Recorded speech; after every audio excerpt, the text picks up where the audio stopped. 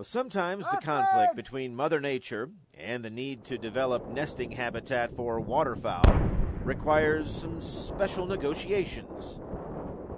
Last month, at the popular Yellowtail Wildlife Habitat Management Area near Lovell, the Wyoming Game and Fish Department, with an assist from the U.S. Forest Service, took an efficient and effective route toward developing nesting habitat for the various waterfowl species that reside there.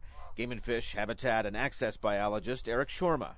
Yeah, there's a shortage of brood-rearing habitat, nesting habitat on Yellowtail, and essentially what it was a unused cattail-dominated river bottom. So we just created some open water for them to use for nesting.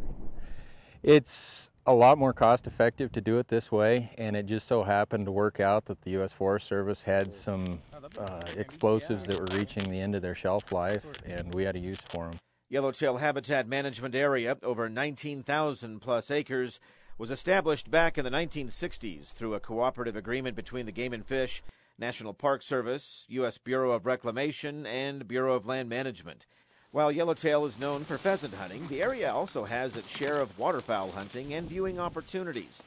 This segment of the HMA is thick with cattails and too soft to bring in heavy equipment to dig holes.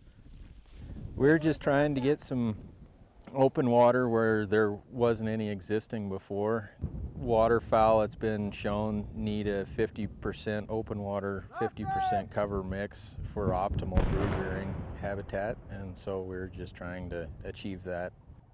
Hopefully we get birds using those wetlands and producing more young, which will in turn create more hunting opportunities for the public.